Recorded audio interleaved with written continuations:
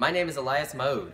I'm from Theater Troupe 4735, and I will be saying Arianne by Craig Foles. You know, America gets these crazy ideas into its head every 100 years or so. Like, let's kill all the Indians. Let's murder all the buffalo and leave their corpses on the ground to rot.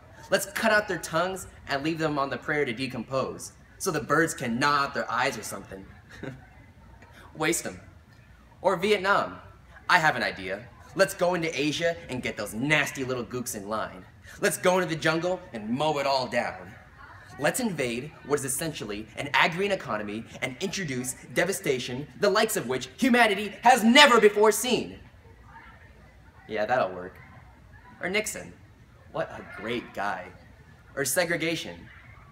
Yeah, that'll work. And then of course, things turn and people change their minds after it's already too late and everything's ruined anyways. Reality is revealed to be different from what it was, and we all wish we could be Kevin Costner, dancing with his butt hanging out.